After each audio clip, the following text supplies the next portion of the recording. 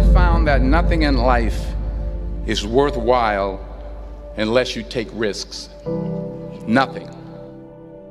Nelson Mandela said, "There is no passion to be found playing small and settling for a life that's less than the one you're capable of living." Now, I'm sure in your experiences in school and applying to college and picking your major and deciding what you want to do with life, I'm sure people have told you to make sure you have something to fall back on. Make sure you got something to fall back on, honey. But I never understood that concept, having something to fall back on.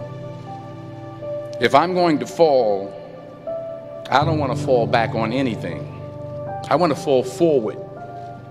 I figure at least this way I'll see what I'm going to hit. Without consistency, you'll never finish. So do what you feel passionate about. Take chances.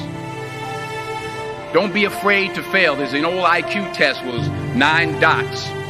And you had to draw 5 lines with a pencil within these 9 dots without lifting the pencil. The only way to do it was to go outside the box.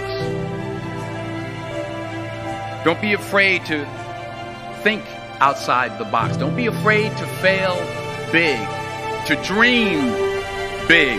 But remember, dreams without goals are just dreams. Reggie Jackson struck out 2,600 times in his career, the most in the history of baseball. But you don't hear about the strikeouts. People remember the home runs. Fall forward. Thomas Edison conducted 1,000 failed experiments. Did you know that? I didn't know that. Because the 1,001st was the light bulb. Fall forward.